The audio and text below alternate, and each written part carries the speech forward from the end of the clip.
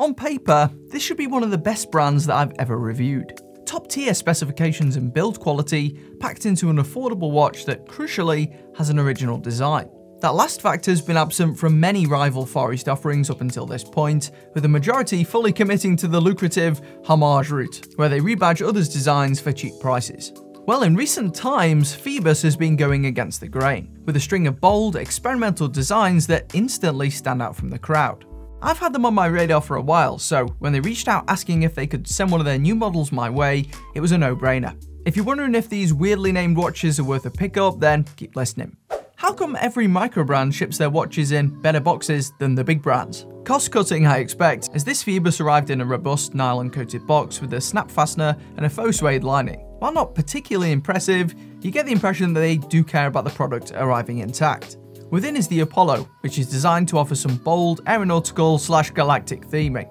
Honestly, I could see this at home on Darth Vader's wrist, perhaps the black version even more so. If anything, I'm late to the game here, to be honest. I've had bigger fish to fry, so this one's been on the back burner until now. That doesn't detract from the fact that this is one of Phoibos' most expensive models. Though isn't very pricey in the grand scheme of things, coming in at just €375 or around £315 at the time of recording. The brand's jumped on the titanium hype train, with this being their first release in that material, hence the price increase over the more easily produced steel models. It's also bigger, coming in with a 41.2mm diameter, a 12.8mm thickness, and a 48mm lug-to-lug that becomes 52.8mm when the protruding end links are considered. Unsurprisingly, the Apollo best accommodates larger arms, dwarfing my skinny wrist in the process. If you're also slimmer wristed, then Phoibos does have some smaller alternatives on their site, so my quality analysis could still prove somewhat useful. The case shape is reminiscent of the Signum Cuda dive watches that I looked at for my small diver roundup, with an SKX-like shape that's been modified to a more angular structure. Phoibos originally had this watch listed as having an ultra hex coating, which I found unusual considering that rival brand RZE markets this as their proprietary trademarked coating. I contacted RZE to see if there was any sort of connection that I hadn't realised, but it turns out that Phoibos were falsely using this term on their listings. They claim to have been misled by their coating factory into thinking the term was an industry standard name for this type of coating. You serious? Apparently Phoibos has since changed this, but not before I got my screenshots. Naughty, naughty. Still, there are clear differences between the surfaces, with this Phoibos having a glossier, smoother finish that I think looks slightly better, but won't hide scuffs and scrapes quite as well. It also has a slightly lower hardness rating than the RZE, but is still much harder than 316L steel, if the 800HV is to be believed. Despite the basic case shape, it is strikingly well cut, with extremely defined edges to the extent where parts of the underside are quite sharp, especially towards the lug area. Due to the way this watch sits, or should I say hovers on my thin wrist, I can't confirm whether this would be an irritation for those with manlier proportions, but it might be worth checking with bigger armed reviewers first for clarification. Perhaps the most prominent part of the watch is the large crown that juts out at 4 o'clock. Whether this has been designed for easy operation while wearing spacesuit gloves, I'm unsure, but the sheer size of the thing ensures that grip won't be an issue. To some extent, I think it's overkill, as it leaves the watch looking rather lopsided, and as opposed to the likes of the Seiko Willard, it doesn't have a wide case to blend into. As expected, it performs admirably with a smooth motion and a long threaded section to aid the water performance. I don't doubt for a second that this Phoibos easily hits the 2080M designation either, as the overall construction of this Apollo feels extremely sturdy, especially the thick screwed case rear. Here there's a lasering of a spaceman stood in an extremely questionable pose. This will be instantly recognizable if you're at all familiar with 20th century history. Yeah, not sure exactly why he's doing this, but the guys at Phoibos might want to revise this for future releases. Perhaps Hail Hydra would have been a more appropriate alternative given the octopus branding elsewhere on the watch. Something that may or may not need revising is the bracelet. As you can tell from the colour, this is also titanium, and as with the RZE, quality isn't really the problem here.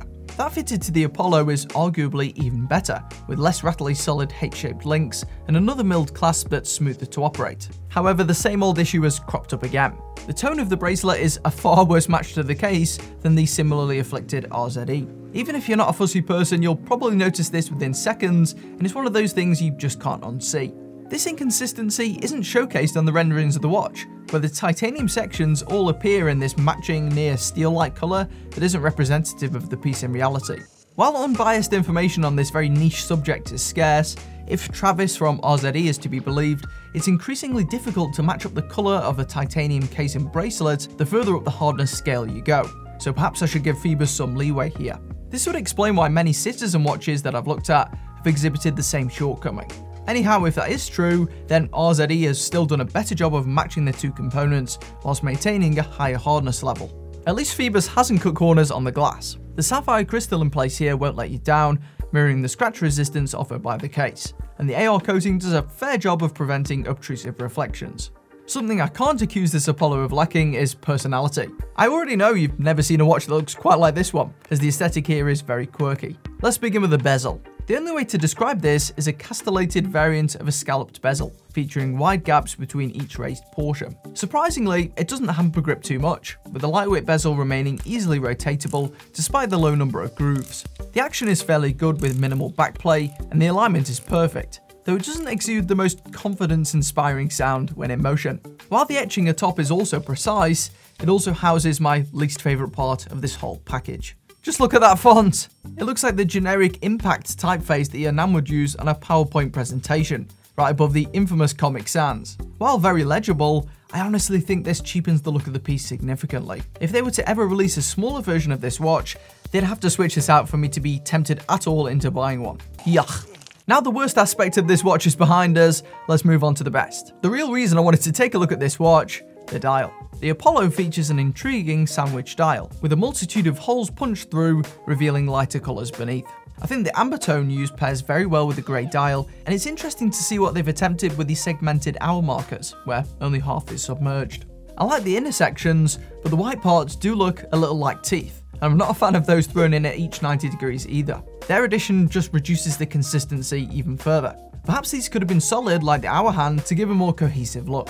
The handset itself is rather peculiar, with the hour hand possibly drawing inspiration from a shovel, with a cartoonish shape and tip large enough to potentially dig your way out of trouble in real life. This is paired with a skeletonized minute hand that, again, I'm just not quite feeling. Outside of the black counterweight, it looks like it's been stripped from a different watch, which is never a good thing. At least the low profile second hand fits the bill and extends right out to the chapter ring, and the low light visibility is very impressive, with the readability of the watch ironically being better in the dark, with bright, long-lasting two-tone performance. For some reason, I expected the octopus icon to glow too. Alas, despite its appearance, it doesn't boast any luminescence. I like the little mollusk and definitely prefer it over the generic written version of the logo that you see elsewhere. It's symmetrical, distinctive, and well-sized without looking garish, though the latter is up to your interpretation. Another nice touch is the colour-matched date wheel, which partly makes up for its awkward position far to the left of the chapter ring, which is likely necessitated by the movement used.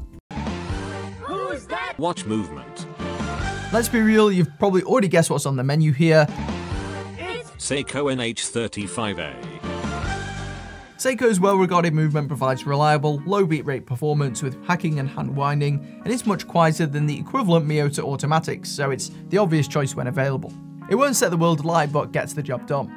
Overall, I think this Apollo is a well-built watch, but some of the divisive, questionable design decisions would push me towards their other offerings or towards an alternative large diver. If you're after something more attractive, then you'll want to avoid the Orient SK diver at all costs. Tap the video on screen to find out why. It's terrible.